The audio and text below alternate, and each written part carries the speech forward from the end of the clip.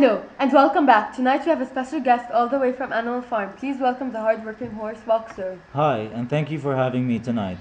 So Boxer, let's begin. Okay. Have you lived your whole life on Animal Farm? Yes, but at first it was called Manor Farm. If at first it was called Manor Farm, when was its name changed to Animal Farm?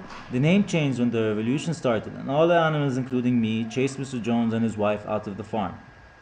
So we can say Jones was the former leader of the farm. And now who's the leader?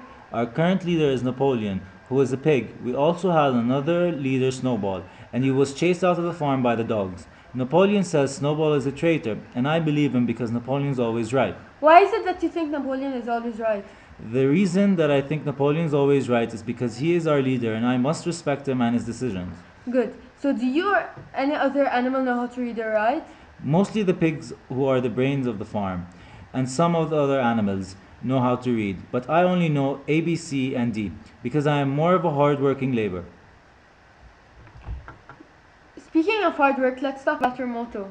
My motto is, I will work harder, and I will stand by it. It lets me know not to give up and to work as hard as I can. It's good that it motivates and encourages you. Yes, in my opinion, everyone should have a motto that encourages them.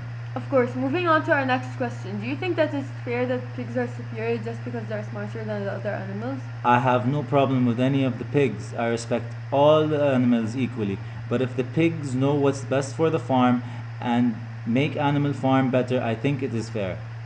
Good. In your opinion, do you think that Snowball is a traitor or Napoleon made him into a traitor? It doesn't matter what I think. I believe that Napoleon is always right, so yes, Snowball is a traitor. Why is it that you don't have your own opinions? I do have my opinion, for in fact, my opinion is that Napoleon is always right, and I respect that. It's good that you stand by what you believe and respect. Now, Boxer, how old are you? I'm 11 years old. Wouldn't you like to spend the rest of your life enjoying life since you are not as strong as you used to be? I would like that, but I also enjoy working. That's nice. In your opinion, did Animal Farm win or lose the battle of the windmill?